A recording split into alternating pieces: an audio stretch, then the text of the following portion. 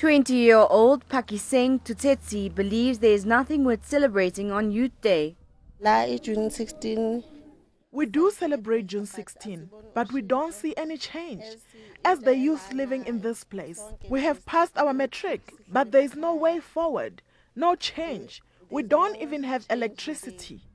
The frustration is shared by others who see the lack of development as a reason to despair. Living here is very difficult. We have no water, no electricity, no toilets. There are also no jobs for the youth. The hopelessness has discouraged young voters from taking part in the August 3rd elections. I want vote because they lie to us. Before we vote, they make many promises to us, but after voting, we don't see any change. And then after vote, no, next.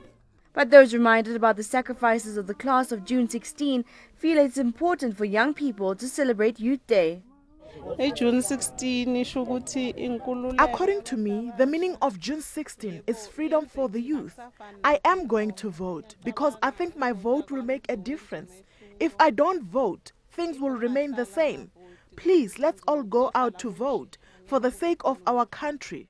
While South Africans across the country are celebrating June 16, young people in Grootfontein are commemorating a once painful day while playing soccer. For SA Decides, I am Sindisiwe Twala in Grootfontein, Balfour, Mpumalanga.